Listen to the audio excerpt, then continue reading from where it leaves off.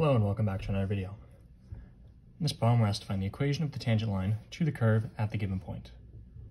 So to find the equation of the tangent line, we're going to have y is equal to mx plus b, and we have to find the m, the slope, and b, the y-intercept.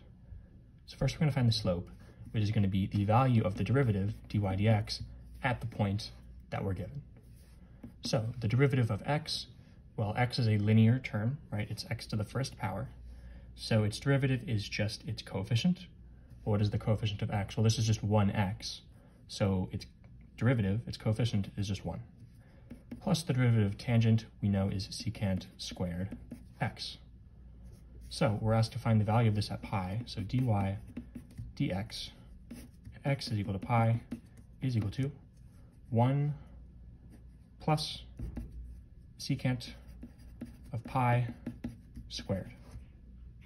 What is secant of pi? Well, the secant is 1 over cosine. So you have 1 plus 1 over cosine pi squared. Cosine pi is -1, so you have 1 plus 1 over -1 squared. 1 plus 1 divided by -1 is -1 squared. 1 plus 1 is 2.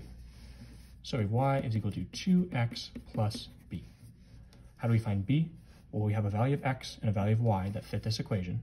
So we plug in pi for y is equal to 2 times x, plug in pi for that too. We've now plugged in this point, and we can solve for b. So subtract 2 pi from both sides. These cancel, and we have pi minus 2 pi is negative pi is equal to b. So our final equation, y is equal to 2x plus b, is now minus pi.